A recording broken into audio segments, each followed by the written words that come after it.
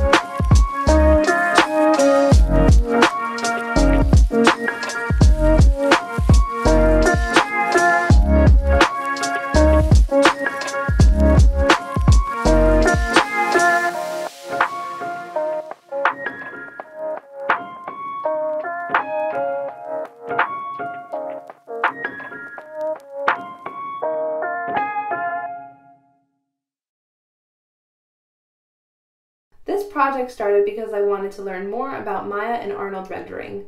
I had previously done a group animation project where we did some extra research into fog and lighting, and so I decided to take this to the next level. I started by figuring out 6 distinct lighting scenarios: sunrise, early morning, outdoor, indoor, nighttime, and candlelight.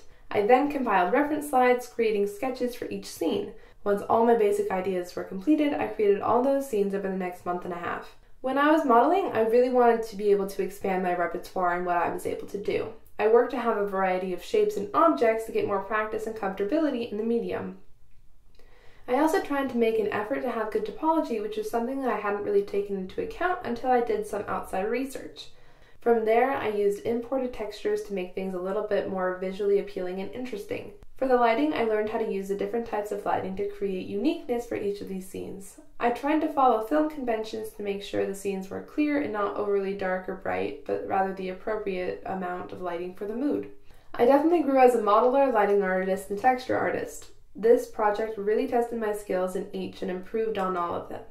I would love to continue to do more stuff like this and maybe venture into the less photorealistic and more stylized. Thank you for reviewing my project, and I hope you have a good day.